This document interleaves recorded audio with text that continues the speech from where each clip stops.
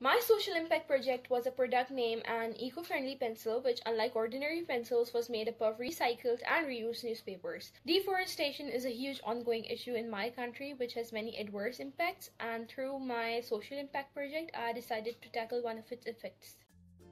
Hello, my name is Hazeera. I am a 17-year-old residing in City of Lights, Karachi of Pakistan. The aspects of STEM and sustainability I am interested in are innovation, engineering and technology. The Accelerators program was a brave step we took towards equipping ourselves to achieve sustainability. The program has equipped me with several skills, from suspending judgment through generalizations to going through an active design thinking process for making a social impact.